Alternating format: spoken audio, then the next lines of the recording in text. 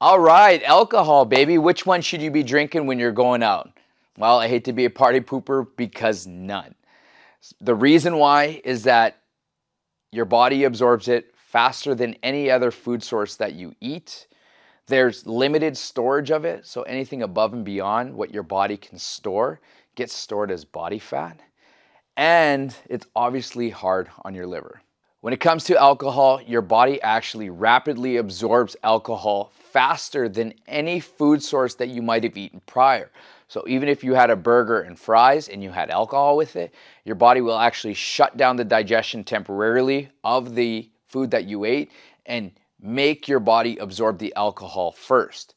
And so unlike carbohydrates, proteins, and fat, alcohol, it requires no digestion. So this is why it's often said that alcohol is empty calories, because it doesn't provide any nutritional value like vitamins, minerals, or energy beyond the calories that you consume. So when alcohol is present in the body, it actually overrides the metabolism and it processes it over any other nutrients. When it comes to the liver, well, the liver is the primary organ responsible for metabolizing the alcohol, and it produces certain enzymes, primarily alcohol, that's called ADH, and it breaks down ethanol into another chemical, and it's a toxic substance.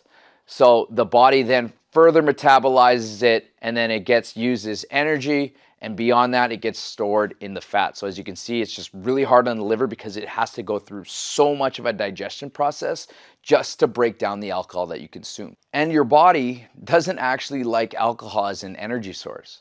So alcohol, unlike carbohydrates provide 7 calories per gram.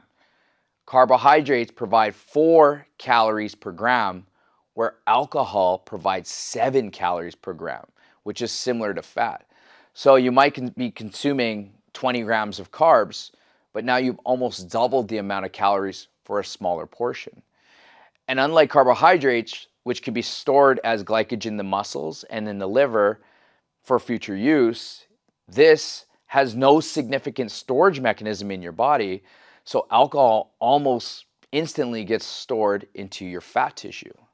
So this means that your body prioritizes alcohol and breaking it down to eliminate it from our systems. And last but not least, I'm just giving you information that there's a dehydration and electrolyte imbalance that occurs when you have alcohol. So alcohol has a diuretic effect, meaning it can increase your urine production. How many times do we break the seal, right? So when we break the seal and all we're doing is drinking alcohol, which provides no nutrients, your body absorbs it and you're pissing out the nutrients that should be remaining in your body because your body is flushing. And so you're losing a lot of the good nutrients that you have sitting in your body to make room for the bad nutrients, which is alcohol. So what does this all mean? Is that, yeah, sure, like enjoy your occasional drink here and there, but you have to prepare your body so that you're potentially decreasing your calories before and you're decreasing your calories after. You're making sure that you're not having junk food in and around your drinking days, because the junk food isn't going to get processed before the alcohol. Because like I said earlier in this video, the alcohol actually takes precedence of metabolism beyond the food that you've consumed. So the food that you consume, instead of it getting used for energy, your body's going to try and use this alcohol for energy because it wants to get rid of it out of your body as fast as possible.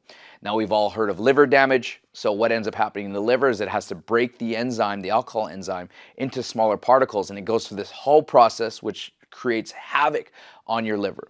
But for you, since you're following me, when we talk about belly fat and we talk about weight gain, it's easy to put in 2,000-3,000 calories of alcohol. Like, I mean, if you had 10 shots, you're looking at over 1,000 calories of alcohol, which is then doesn't even get used as energy for your muscles. It gets stored into your body fat. So I'm not saying don't drink, but I'm just saying that drinking could be a contributor to your weight gain and your belly fat gain, guys.